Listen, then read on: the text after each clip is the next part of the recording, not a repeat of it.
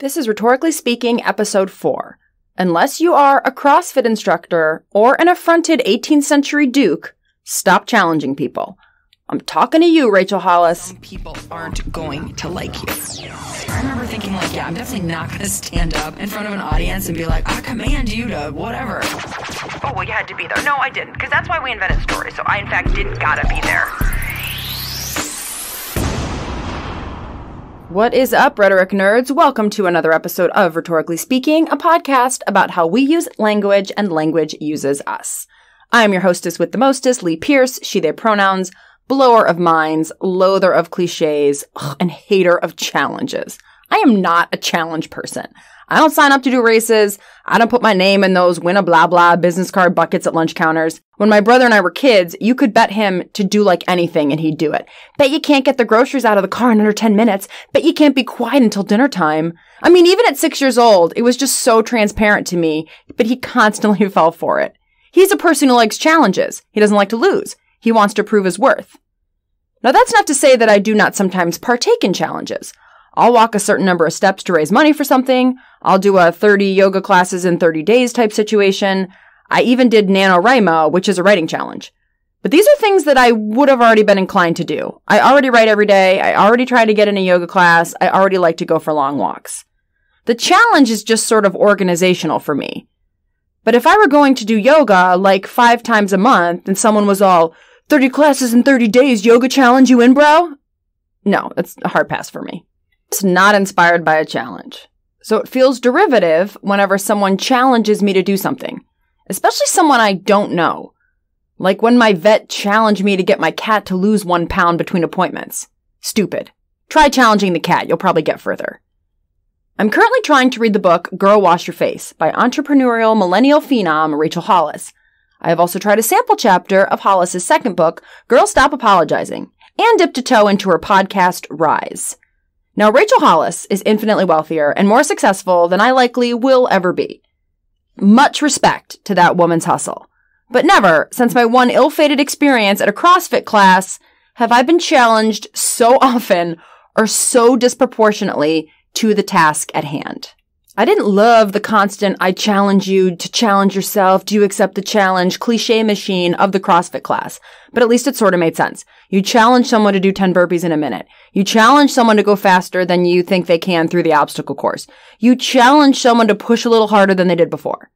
There's also a difference between someone challenging me to do something, as if we're like drawing out the dueling pistols at 10 paces, and someone reminding me that challenging myself might be a good move. I still don't like it. But the latter at least seems to be taking my needs into account. Hollis's challenges are more of the smack me in the face with a glove, I challenge you to a duel variety. And so my challenge for y'all today is, what are you actually doing? What are you doing? Like, are you actually trying? You need me challenging you right now. You're going to have to challenge yourself. And challenging yourself is hard. I want to challenge you on that. I am not saying that you get less sleep. In order to pull this off, you actually need to go to bed an hour earlier. FTR. That means for the record. Hollis isn't even close to the only example of how challenges are just being thrown around. She's just the example that's currently toasting my muffins. The first issue is that Hollis's use of the challenge cliche constructs for her an ideal listener who does not include me.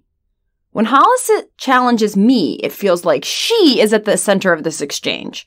Challenges only have weight because she is Rachel Hollis and I am a dirtbag. Rachel Hollis is better than me, with it all figured out. She's looking back, challenging me to become her because she has earned the right by being just too awesome. Hollis hasn't taken any time to consider whether or not I feel compelled by the concept of a challenge. Whether framing something as a challenge is a rhetorical mode that is attractive to me. Her challenges are a one-size-fits-all rhetorical mode that she assumes work the same way with everyone. Textbook cliche. When Hollis challenges me, what I sense is that she has already discounted me as a person worthy of development because I am not a person who enjoys rising to a challenge. I associate challenges with unproductive criticism, winners and losers, of which I am usually on the loser team, and lack of meaningful connection. I associate the word challenge with being forced to do things because someone else decided they were for my own good. The issue isn't whether or not I believe that Rachel Hollis cares about me. To the extent that a stranger could care about another stranger, I am willing to extend Hollis the benefit of the doubt that she is indeed emotionally invested in my rising to my potential. I don't question her intent. I question her choice of delivery, which then makes me turn around and question her intent. I mean, if wanting to empower women is Hollis's whole brand, you'd think it would have occurred to her to vary up her delivery of said empowerment. When she keeps using the same rhetorical strategies time and again, it makes me wonder if she's about empowerment for all women or just some women who rise to a challenge. Some days, I don't even rise out of bed. I can't get no empowerment, Rachel. In the show notes for episode 107 of her podcast, Rise, Hollis writes, "You want a different job, you want a different level of income, you want a different relationship with your partner, you're going to have to challenge yourself, and challenging yourself is hard." I think this is supposed to come across as some kind of lightning bolt moment. Some kind of curtain is supposed to be pulled back to reveal my epiphany, oh my God, you're right. I haven't been challenging myself. What the fuck was I thinking? So I get the whole challenge thing if you're trying to get someone to hold a car up off a baby for a little longer, but this particular verb is totally disproportionate to most of the situations that Hollis imagines her audience to be dealing with.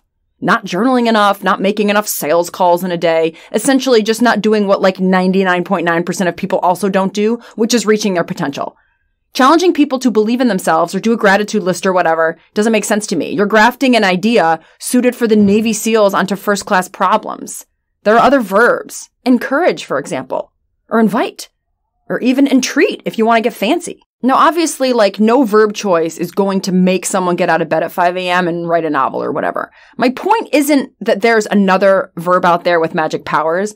My point is that you could try other things to get different results rather than putting all of your rhetorical eggs in the challenge basket.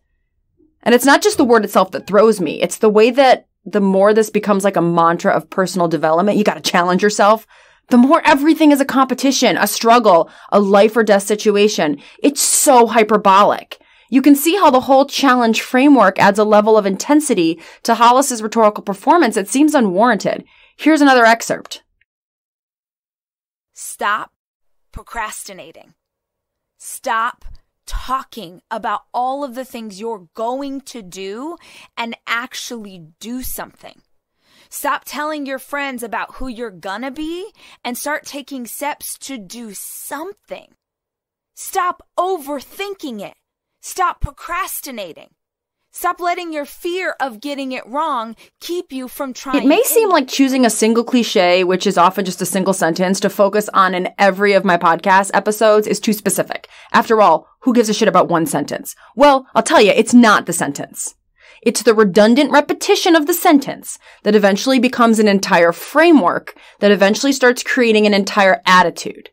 You can't run around challenging people all the time and not eventually also become invested in hyperbole, crisis mode, and just overall mean gym teacher vibe. There are truly urgent crisis issues at stake. Refugee resettlement, climate change, probably something personal happening in your own sphere. Whether or not you create an Etsy store is not one of them, unless urgency works for you, in which case, let Rachel Hollis yell at you. But for the other mass of people for whom being in constant crisis mode just leads to adrenal fatigue and a Netflix binge, maybe the people who are claiming to have the answers for everyone should find a rhetorical mode that works for more than one kind of person. Become a little less cliche with each new episode of Rhetorically Speaking dropping every Tuesday. Be sure to hit subscribe and leave a review on whatever app you use to listen. Don't be a digital freeloader, you're better than that.